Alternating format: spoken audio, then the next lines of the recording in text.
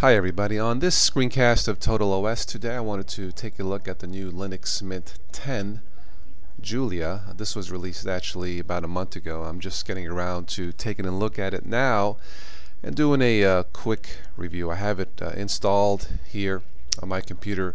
I downloaded the DVD version of it. I guess the DVD version has some extra software and codecs installed versus the CD version. I think there's a maybe 200 megabyte difference, I believe, between the CD and DVD version. Anyway, what I have here is the DVD version of LinuxMint 10.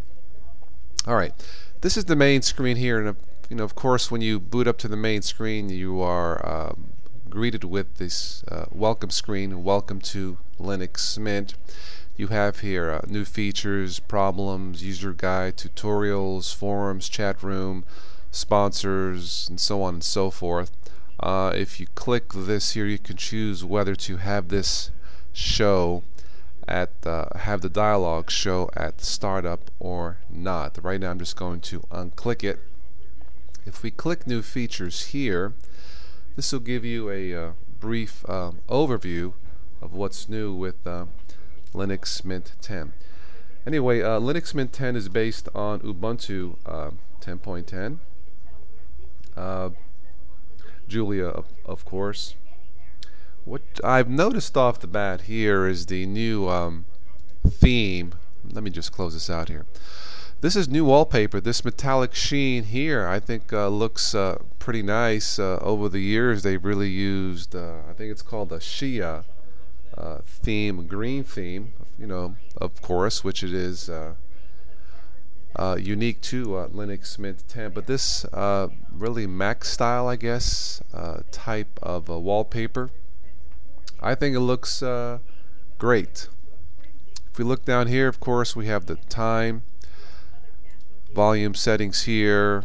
This is the software that I use to record my desktop, my internet. And of course the update manager. Okay, let's take a look at the menu here. Again, you have this metallic silver theme here, which looks pretty nice. Of course, you have your places, system, and applications. This has not changed. The icons look new, and I kind of like this. And of course, here's the top right. You can switch to how the Mint menu looks between the applications and the favorites. I usually have a default set to the favorites here. Let's take a look at the rhythm box. Let me unclick or exit out of the update manager. And one thing I have noticed here, as it was in the previous Mint release, the Ubuntu One music store is not installed. That may or may not be an issue or problem with Linux users. As a Windows user, it would have been nice to have it in the current release of Rhythmbox and LinuxMint 10, but it's not necessarily a deal breaker for me. And if I click the icon, the sound icon here at the bottom right, of course you have your playback settings, play, previous, and forward. This is a nice feature which of course was released in Ubuntu 10.10. Let me get out of this.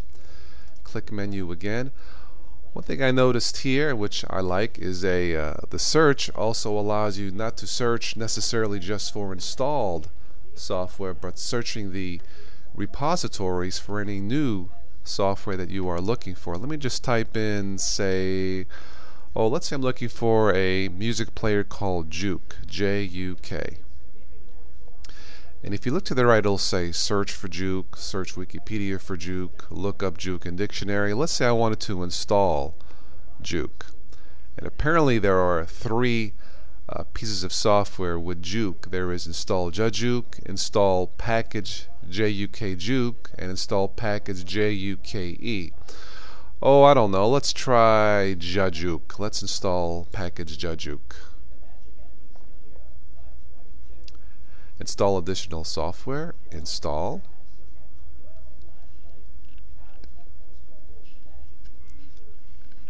It'll search the repositories. downloading package files.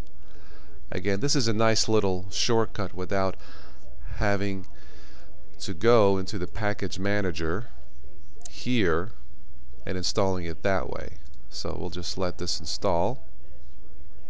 And apparently Jajuk is a fairly large file. Okay, we'll just let it install here. Looks like it'll be done in 3 minutes. Let's right click and let's see what other desktop backgrounds that we have. It looks like they left a lot of the green themes in here, or green backgrounds. Scrolling down real quick. What do we have here? Anything? Let's try this dark one here and see what happens. Well, that looks kind of cool. Looks like a shiny broken glass, broken mirror look. They left some green in there, but again, looks like in this one they're looking for the silver metallic theme, which personally I think it looks great. Of course, this is Mozilla Firefox, the default web browser for LinuxMint and Ubuntu. This is the new features page, listing all the new features, which you can take a look at. I won't go through all these here. Okay, let me exit out of this. Let's see what else we have. Click menu. Click favorites here. This looks pretty much the same. The new icons look nice. Go down here. This has a lot of software installed, maybe more than what you would need. Scrolling down here really quick, I don't see anything new per se or anything unusual. VLC is my favorite music player, media player for both Windows and Linux. And when you download the DVD version of LinuxMint 10, VLC is included. So my advice, if you're going to try LinuxMint 10 or do the upgrade, I would download the DVD version of LinuxMint 10. So definitely check out VLC if you haven't already. Great piece of media software. Alright, let me exit out of that. We got another 35 seconds for Jajuk to install. Let's right click again. Take a look at themes. And they have left some of the green themes in there. Alright, we'll just leave that as is. Visual effects, of course, none, normal, extra, and customization. This is the same as Ubuntu 10.10. Overall, the look and feel of LinuxMint really is definitely a step up than the previous one. This is really one of my favorite pieces of Linux software for Windows users. Very easy to use. I've had very few problems with LinuxMint. For whatever reason, I've had actually less problems with LinuxMint than I have with Ubuntu. Okay. Alright, right now it is installing the software Jajuk. Again, from the search bar here, I was able to search and install Jajuk or any new software versus going into the Synaptic Package Manager. And of course, you can't have two applications of the same software running at the same time. So I'll click close.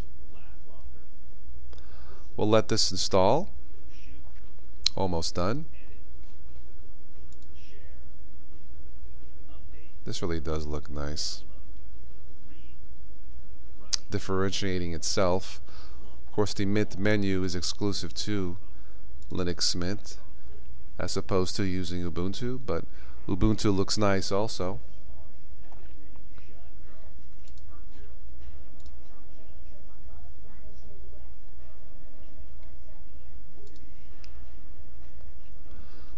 Almost finished installing the new software. I did notice that in LinuxMint the buttons are on the right here, minimize, max, and close, versus Ubuntu having it on the left. Me being right-handed, I prefer to having it on the right. Of course, in Ubuntu that can easily be changed from left to right and vice versa. Okay, the software has been installed. Let's go to the menu and let's try sound and video. And if you can see here, the newly installed software has been highlighted, which is nice. This is nice feature similar to Windows. So Jajuk, which was not installed by default, is now installed in LinuxMint. Quick start here. I'll just click later. Jajuk Advanced Jukebox. And there you have it. This is one way to install a new piece of software using the search bar at the bottom in LinuxMint 10 versus using the Synaptic Package Manager, which I'm sure works just as well. Anyway, I like how LinuxMint 10 looks. It is a step in the right direction, and I definitely recommend LinuxMint. If you've not already tried it, if you are a Windows user, try this as your first exposure to Linux. I would also consider Ubuntu and Zorin OS 3. Okay, well that's it. This is my quick look at LinuxMint 10 Julia DVD edition. Again, another winner from the LinuxMint team. Great job. As always, looking forward to the next releases of LinuxMint. That's it, guys. Have a good one, and I'll catch you later.